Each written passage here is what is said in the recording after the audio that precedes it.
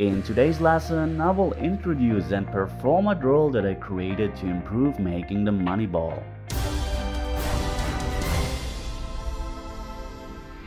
Here's today's schedule. First we are looking at breaks from 8, 9 and 10 ball, then I will introduce the drill with 2 different difficulty levels and also perform it with my GoPro. After that you will get some important tips on the way that will definitely help you making the money ball in matches. So let's start.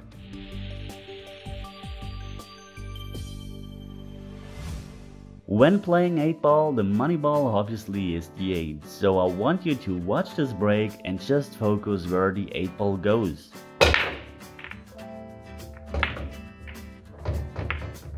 On this 9 ball break, just concentrate on a 9.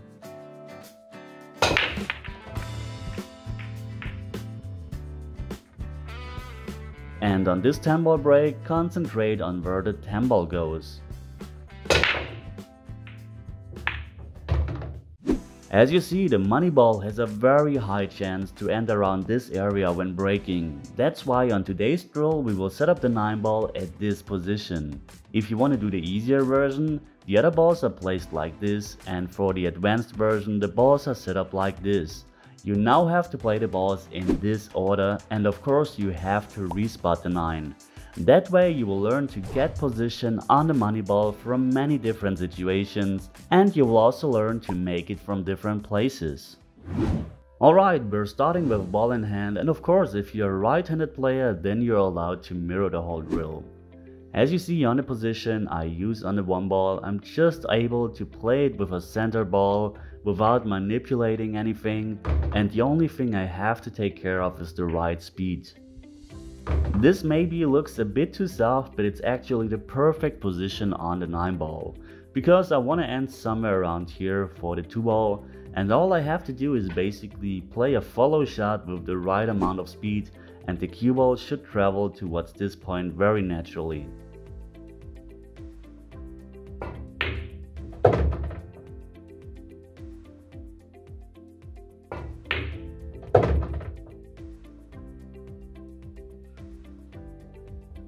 As you see, we ended up perfectly on the 2 ball. We have a very nice angle to get to the 9 again. Well, I now decide to go 2 rails towards the 9, towards this side of the 9 ball, because on this side all I have to do is to play a natural ball again.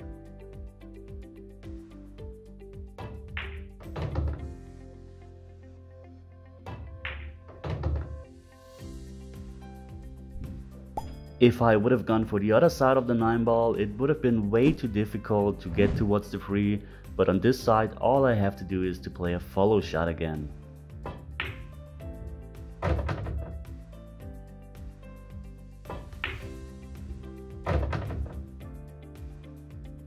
Alright, this looks very nice. We have a very nice position on the 3 ball.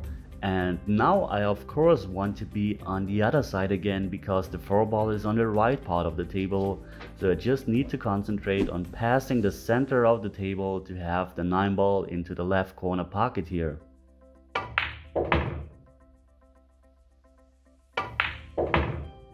As you can see, this turned out perfectly. Of course we now are a bit too straight, but we're still able to draw the ball. Even if we're going further, we always have a shot on the 9 ball to get easily towards the 4 ball.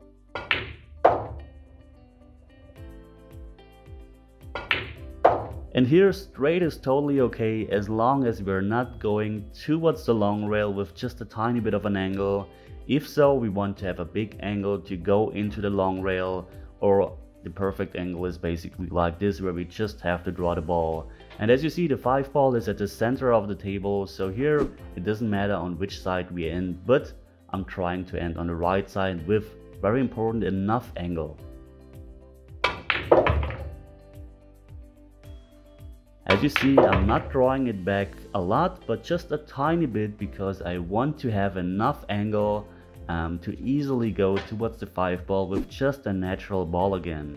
And you see here, I'm not hitting as high as possible, because I have a bit less angle than before, and that way I want to avoid to hit that 7 ball by just using a bit of high.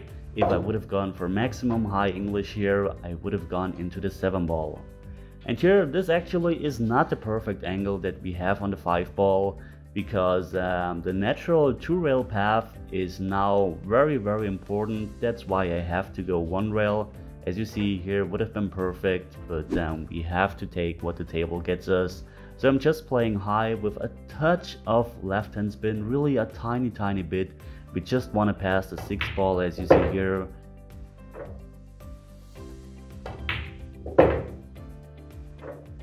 And this turned out perfectly again with a very nice shot on a 9 ball. Again, we're a bit too straight, but this doesn't matter because of the position of the 6. We can just draw the cue ball back again. And very important, don't overdo it. Just draw it back a tiny bit that we don't end up straight on the 6 ball, because the angle is our friend here. We want to have enough angle to easily go towards the 9 again with a very natural ball. And as you see, this is basically the perfect angle. We will go 2 rails towards the line of the 9 ball. We don't want to end on the bottom side of the 9 ball, but on the top side. But you will see this in a minute.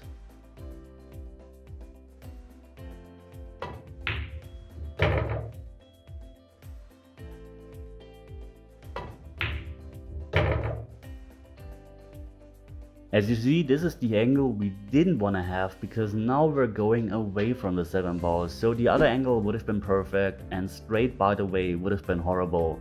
But this is still doable because we just have a tiny bit of an angle. And you see, with high and a touch of right hand spin, we can still go nicely towards the 7 ball. But don't overdo it, do just a tiny bit, because we still want that angle on the 7 ball to get easily to the 9 again. And now on the 9, it's the same thing. We want to end above the 9, above the straight line, because we want to go towards the 8 ball.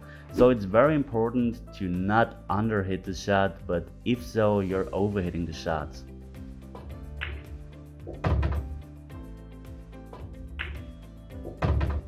Okay, and this looks like a very nice angle. We're on top of the straight line and we are going perfectly towards the 8 ball.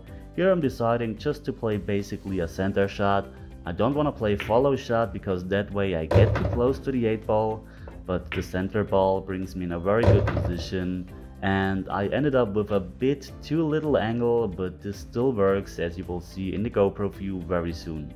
We have 2 options. We could either play the 9 just into the side pocket, which makes the position a bit easier, but I'm feeling very comfortable with just stunning the ball out, going above the 9, and as long as we are above the 9 ball, as you see here, we have a shot on the 9 ball, and this is much easier than getting that pinpoint position on the 9 ball.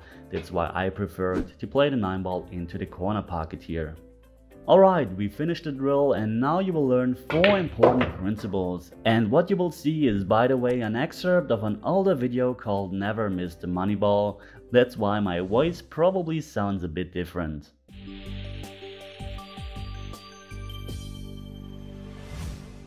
What players often do is they put all the pressure on the last remaining ball. Look at this situation. We're on the 8 ball and have to get position for the 9. We decide to just bring the cue ball somewhere down table and will probably have a shot on the 9 ball. And yes, this 9 ball is very makeable, but if you're in a match, maybe even at hill, this 9 ball suddenly becomes very missable. So let's go back to the 8. Usually players start to really feel the pressure once they're on the money ball and not that much on previous shots. So we use this behavior to make this shot on the 8 ball already the match winner. What we have to do is to really commit and make sure that we get a good position on the 9 ball. If we can achieve this, we remove all the pressure from the 9 ball, because this is a straight and stop shot.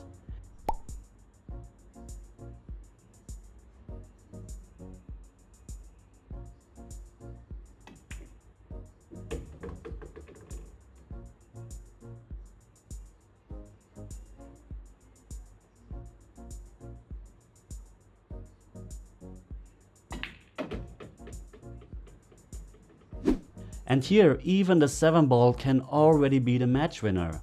If we're able to get straight on the 8 ball, we just have to play 2 very simple stop shots. So our task is to detect these shots and to make sure that we have a clear mind where we want to be on the last ball. But of course, this won't work 100% of the time, so let's jump into the next tip. Playing position. When we're shooting balls, we always try to get the cue ball to a certain position on the table so that we can continue our run. But of course, we are not doing this with only one ball on the table. Is it a good thing because we don't have to concentrate on getting position anymore? In my opinion, it isn't. One thing about pool is that you always want to do the same routine on every shot. And we usually do that, except for the last ball on the table. So we're doing things differently. So my second advice is to also bring the cue ball to a certain position, even when you're shooting the money ball. This will have the advantage that you're not treating any ball differently. It will also prevent you from scratching caused by no awareness of the cue ball's path. And in some cases you can make life a lot tougher for your opponent if you miss. For example, on a shot like that, I always try to bring the cue ball 3 rails towards the short rail. Don't get me wrong, I'm not telling you to always force the cue ball towards the short rail or a certain position. Do what is natural and don't try anything that will harm your shot making. For example here, it wouldn't be clever trying to bring the cue ball towards the short rail. Never roll the ball in. Rolling a ball in is always dangerous. The cue ball and the object ball can both roll off. There is also the danger of a kick or skid. This usually happens when you roll a ball in and is caused by dirt on the contact point. Here this will cause the cue ball to basically climb up the object ball, which will straighten the angle of the object ball. When playing a ball with outside spin, or in the best case as a stop or stun shot, this will never happen. For example here I'm elevating my cue a little bit to play a stun shot.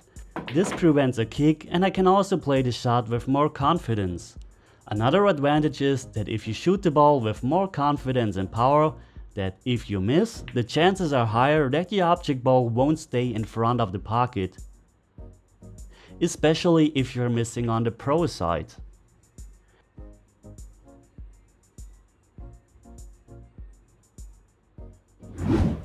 Don't treat the ball differently.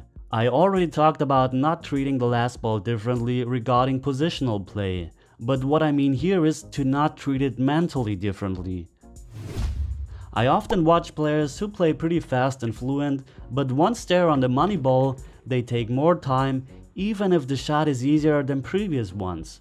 Look at this for example. I played fluently and once I'm on the 9 ball, I stop and take much more time. This is a mental mistake and will give your mind the time to realize the importance of the ball, which will automatically put more pressure on you and especially gives your mind the time to think about bad things and therefore will get you out of flow. So don't take that extra time if it's not required. Of course, if the shot is tough and you need time to collect, focus and prepare the shot, it's totally fine. But don't do this just because it's the last remaining ball, because as I said, this will give your mind the time to sabotage yourself.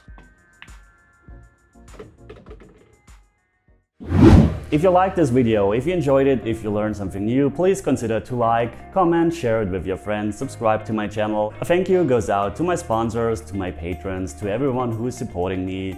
And yeah, that's it for today. Thanks for watching guys, and as always, see you at the next lesson. Take care.